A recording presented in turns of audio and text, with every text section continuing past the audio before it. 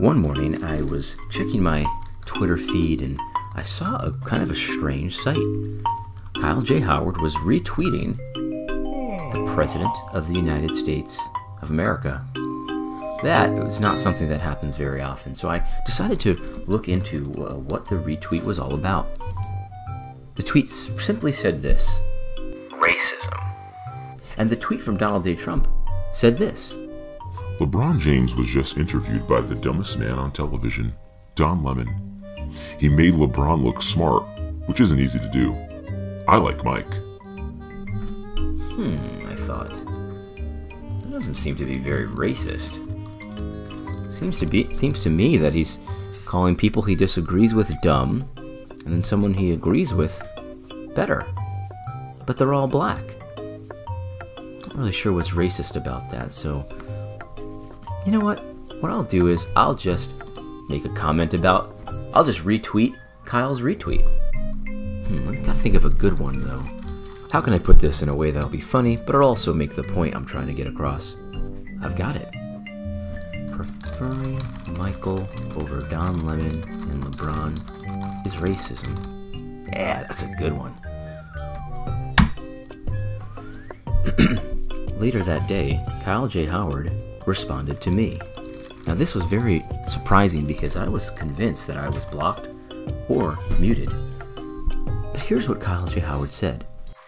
That's not what I said, nor the implication of my tweet. You know that, though. Misrepresenting and committing libel against other saints has been a pattern with you as of late. It's sad. Still love you. Praying for you. Have a blessed day. Heart symbol. A few minutes later, he also subtweeted me on his own Twitter feed. I won't lie, I'm still daily amazed at the lengths people will go who profess Christ to try and discredit other believers just because they disagree with them. The slander, the hate, it truly is astounding and scary. I love these precious people. I'm burdened for their souls. Heartbreak symbol. Misrepresenting, I thought to myself. Committing libel, I thought to myself. You know, I don't really understand any of these tweets. I'm gonna need some help with this one. Thought to myself, how can I interpret this tweet better? I know! I'll consult the guide. Okay, guide, I need some help. Can you help me interpret this Kyle J. Howard tweet? Of course I can. Here's a list of definitions that might help you interpret.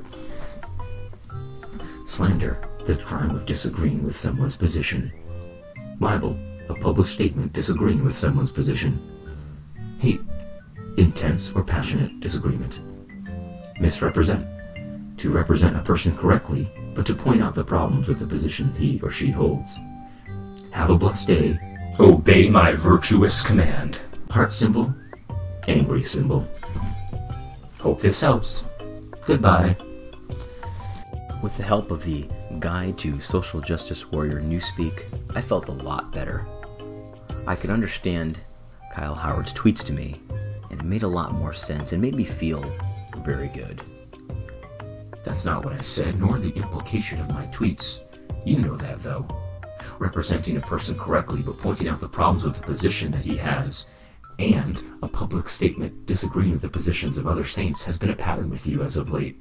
It's sad. I still love you. Still praying for you. Obey my virtuous command. I won't lie, I'm still daily amazed at the lengths people will go who profess Christ to try and discredit other believers just because they disagree with them. The crime of disagreeing with someone's positions, the intense or passionate disagreement is truly astounding and scary. I love these precious people. I'm burdened for their souls. Obey my virtuous command. Well, alright, I don't know why, but I feel compelled to clarify that the previous few minutes was a joke. I don't believe that Kyle J. Howard wants me to obey my virtuous command. No, I saw these tweets and it's just such a very typical example of Kyle J. Howard's perspective. Let me just set this straight. I do believe that he cares about me, or at least he thinks he cares about me, and that he wants me to have a blessed day, and that he's praying for me. I believe him that he prays for me. And actually, you should know, Kyle, and I'm assuming that you watch these videos because you told me that I commit libel and I slander, so obviously you wouldn't say that unless you actually know what I say. But actually, I pray for you almost every morning. I mean, I'm not even joking. Like, I have a calendar invite in my work calendar every morning at 8:30 that says, pray for Kyle J. Howard. I mean, this is my perspective of you. I don't think you're my enemy. I don't hate you. I don't any of those things. I know you think I do, but I don't at all. I actually really do care about your soul. However, I think your perspective is very dangerous. I think it's unbiblical. I think it's very dangerous to the saints. And that's why I am aggressively opposing it. And here's the thing. You say that I slander you. You say this all the time to people, that they slander you, that they're committing libel. And these are very serious accusations. And I know you know that. And I believe that this is a strategy to get people like me to shut up. And I'm not going to, because I know I have not slandered you. I know I have not committed libel against you. I know I'm not misrepresenting you. Here's what I am doing, though. I'm opposing your ideas. I represent your ideas, and I interpret them according to a biblical worldview, at least in my opinion, and I oppose them according to biblical standards. That's what I do. I don't slander you. See, for slander, I'd have to say something untrue about you, and I have been very careful not to do that. I've never called you a cultural Marxist. I've never called you a social gospel proponent. In fact, I've defended you against people who have called you those things. What I have done, though, Kyle, is I've called your ideas influenced by critical theory and cultural Marxism. Because they are. You might not know that they are, and you might not be self-conscious about that, but the reality is when you cite these income inequalities and you say that that's an injustice, that's not coming from the scripture. That's coming from somewhere else. That's coming from a lens of critical theory and cultural Marxism that you might not even be aware you have, but you have learned it, and you're repeating these things. An income inequality, a wealth inequality, these things are not injustices.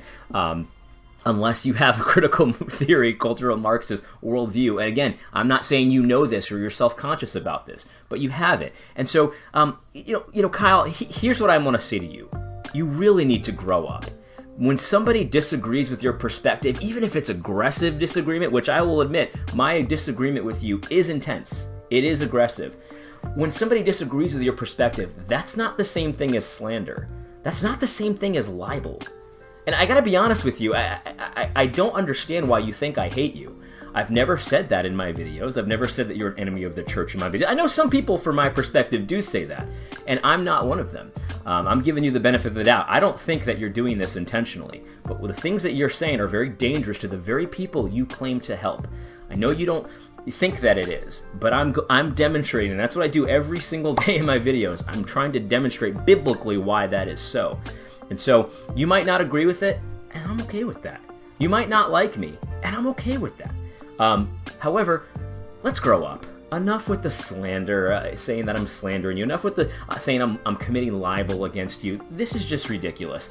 It's not libel to disagree with someone's opinions. It would be slander if I was saying something about you that was untrue. If I said you were a cultural Marxist and you're not, well, okay, I understand why you might say that that's slander. But I haven't said that. And in fact, Kyle, if you can go through my videos or my tweets or anything and find a time when I've called you a cultural Marxist or I've called you something that you're not, I'll PayPal you $100 right now. I'll donate it to your biblical ethnic reconciliation ministry, your counseling ministry, your ethnic racial trauma ministry. I'll give you $100 to your ministry if you can show me a place where I called you a cultural Marxist. And I'm not talking about where I call your ideas cultural Marxist. That's very different. If I called you something that you're not, I'll give you $100 to your ministry. That's my challenge to you. By the way, if anyone can find that, I'll still give Kyle J. Howard $100, and I'll apologize for it. Okay? Anyway, hope this was helpful. God bless, and God bless you, Kyle J. Howard. It's 8:42, and I haven't prayed for you yet, but I will after this video.